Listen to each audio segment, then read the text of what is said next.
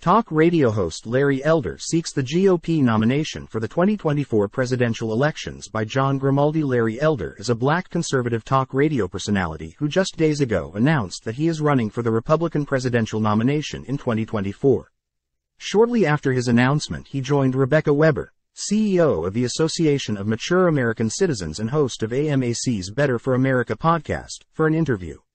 Why is he throwing his hat in the ring? The popular host of the Larry Elder Show told Weber that among his reasons is the fact that Democrats love to dip that knife in the mustard jar of racism and spread it over every issue that they can, arguing that America is systemically racist. And the reason they do that is because they want black people to be angry over alleged social injustice and a lack of equity so that voters go in there like lemmings and pull that lever 95% of the time for the Democratic Party. If the Democrats don't succeed in getting black people to vote in a monolith like that, they cannot win the presidential election, which is why they do that all the time. In addition, he said, he brings to the table something that we don't talk enough about, namely, the number one social problem facing America caused by the large number of children who enter the world without a father in the home. These days, 40% of all American kids come into the world without a father in the home, 70% of black kids, 50% of Hispanic kids and 25% of white kids, which, by the way, is the same percentage as was the case among blacks back in 1965. Since '65, we launched a so-called war on poverty and have spent over $20 trillion. What we've done is incentivize women to marry the government and incentivize men to abandon their financial responsibility.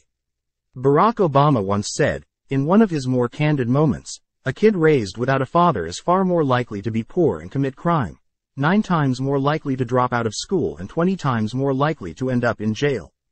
We do not talk enough about this.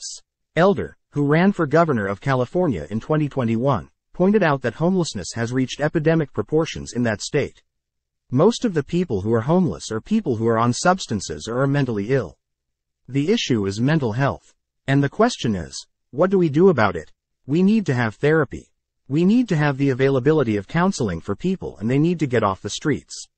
One of the things that's happened in California is that citizens with the best of intentions under the guise of judicial reform passed something called Proposition 47. What cops have told me and what the former sheriff of LA County told me is that the solution is you either get them off the streets and put them into rehab or send them to jail.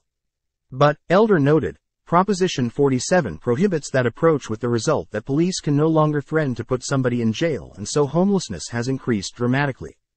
We need to make counseling available, housing available. But once we've done that, people must get off the streets.